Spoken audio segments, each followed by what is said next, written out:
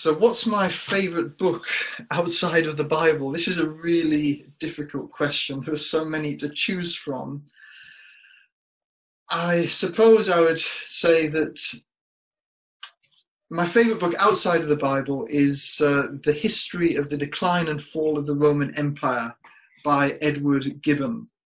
It's such a magnificent book. It's essentially a history, not just of the Roman Empire, but a history of the early church and the theology of the church fathers. And it's just written in such a magnificent style that I always turn to it whenever I'm in need of any inspiration. So it's a book that enlightens, it's a book that entertains. It's actually a book that I turn to when I'm feeling a bit down. I want my spirits to be lifted. It's a book that actually consists of 12 enormous volumes. So I've got my little abridged version here, which is about 974 pages. So this is the abridged version of the book, but I do keep it constantly on my desk, and it's just an amazing work. And so it's more for intellectual stimulation and knowledge. But we read books for lots of different reasons, don't we? We read books for their intellectual content. We read books to be entertained, and we read books to be inspired. And occasionally, we might discover a book that changes our lives, that totally transforms our lives. And one such book, this is the other book that I want to mention. I'm sorry if I'm cheating a little bit by choosing two, but there's a kind of Christian and a non-Christian. So Gibbon was writing from a more secular perspective with his history of the decline and fall of the Roman Empire. But for devotional purposes, if you ask me to choose my favorite theology book, then I'd say without hesitation that it's The Divine Conspiracy by my favorite author, Dallas Willard. It's this one here, Dallas Willard. And The Divine Conspiracy is the only other book, apart from the Bible, that I try to read repeatedly, cover to cover, at least once a year, because I always find something new, a fresh revelation, a new discovery, every time I read it in the light of my more recent experience. And I just find that this book is so nourishing, it's so life-giving. And I've actually, whenever I read a book, as long as it's not a library book, if it's my own book, I take a pen, a highlighter pen, and I just make all sorts of scribbles and notes.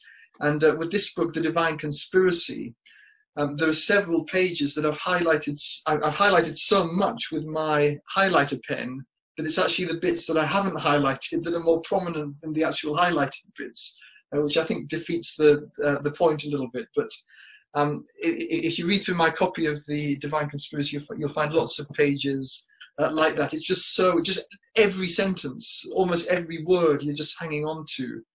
And The Divine Conspiracy, what I love about it is that it offers a way of training the mind in the habits of Christ-likeness. And about half of the book is devoted to the Sermon on the Mount. It explains the Sermon on the Mount and what it means to be a follower of Jesus, what it means to live in this new reality of God's kingdom, which Jesus proclaimed and embodied.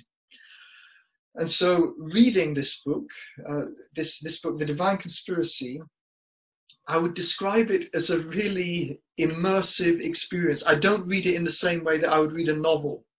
It's a much more immersive experience. You feel as though you need to inhabit the pages, and then the words, they leap out from the page and straight into the heart and into the mind, and then the Holy Spirit does the rest and does the work of transformation.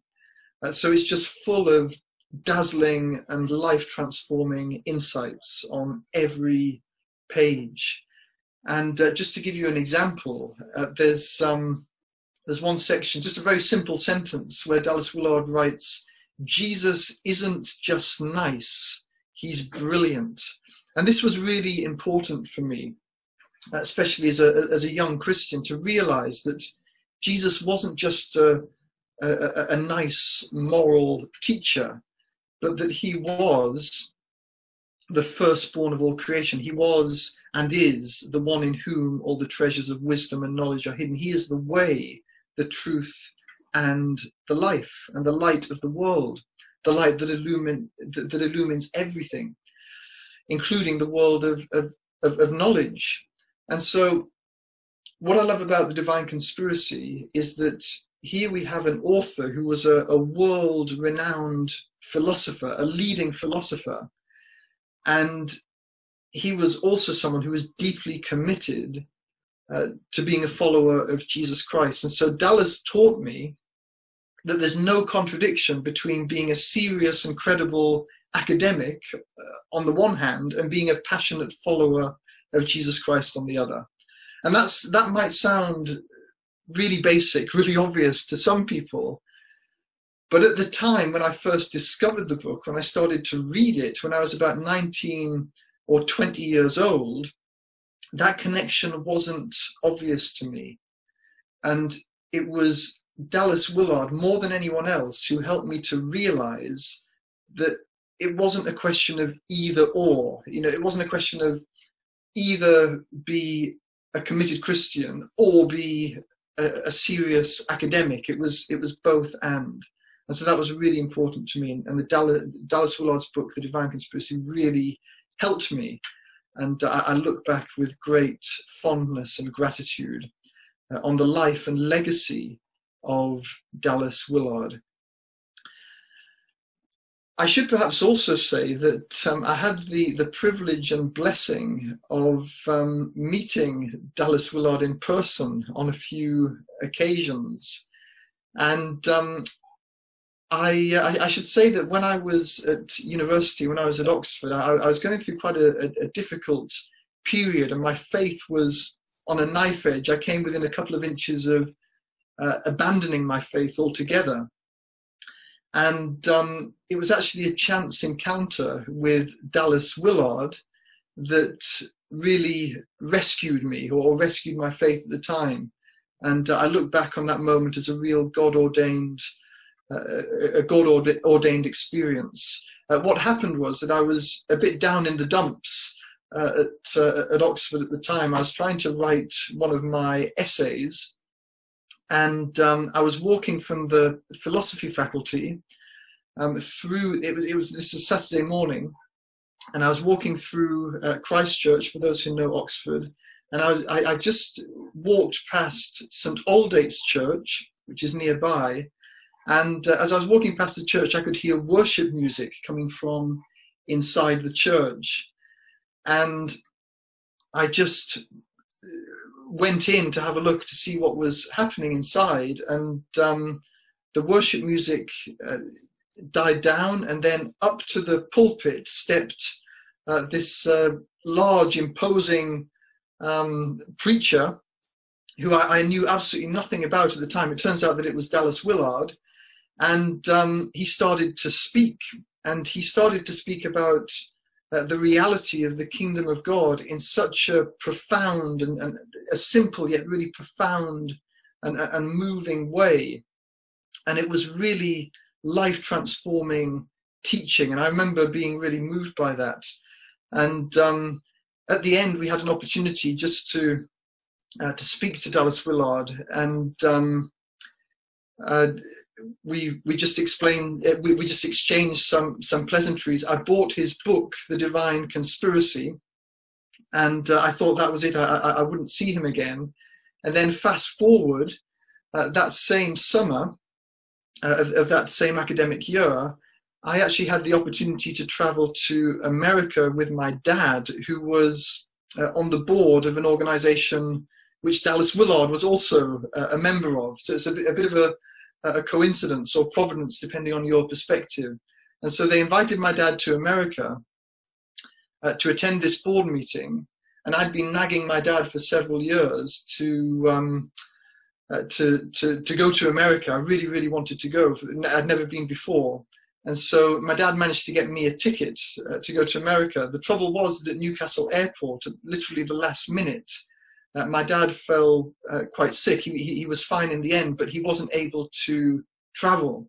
And so my dad said, well, you've got a choice here, son. Do you want to go on your own, or do you just want to to leave it to another time? So I decided to go. So I went on my own, and I flew Newcastle Airport, a bit of a round trip, various different places. Ended up in Denver International Airport, being met at the airport, and brought to my to the board meeting, and there I met Dallas Willard, who was also there, and I exchanged some pleasantries with him, and I was so blessed when he said, yes, hello, you're the young man that I met in Oxford. So he'd recognized me, and I had my copy of The Divine Conspiracy that I'd bought in Oxford just earlier that year. So I just had the fondest memories of sitting with Dallas Willard in this little log cabin in the middle of the Rocky Mountains, in the middle of nowhere, just speaking to Dallas Willard about his life and his work, and just being so infused and inspired. And so he was really someone who lived what he taught and what he preached, and I really admire and respect him for that. So and I'm really grateful, eternally grateful to God for Dallas Willard, because that chance encounter led me on the trajectory of becoming a theology tutor. So I wouldn't be having this conversation with you now, I wouldn't be doing this video now, if it wasn't for Dallas Willard and for his book, The Divine Conspiracy. So that's my favorite book by far. And it's really a book that I read not just for entertainment, it's a book that has quite literally changed my life, and I thank God for it.